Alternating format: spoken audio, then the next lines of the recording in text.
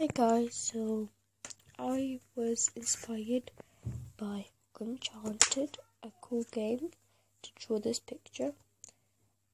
I kind of regret colouring it in because it would be probably much better if I just did it in pencil. That's me, yep.